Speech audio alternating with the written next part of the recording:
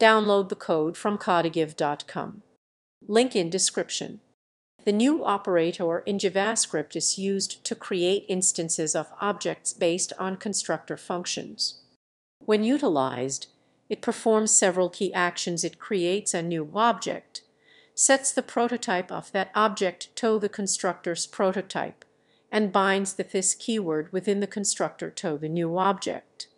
After executing the constructor function, the new operator returns the newly created object, unless the constructor explicitly returns a different object. This mechanism allows for the encapsulation of properties and methods, enabling the creation of multiple instances with shared behaviors. Additionally, using new with built-in JavaScript objects, like array or date, allows for the instantiation of specialized object types.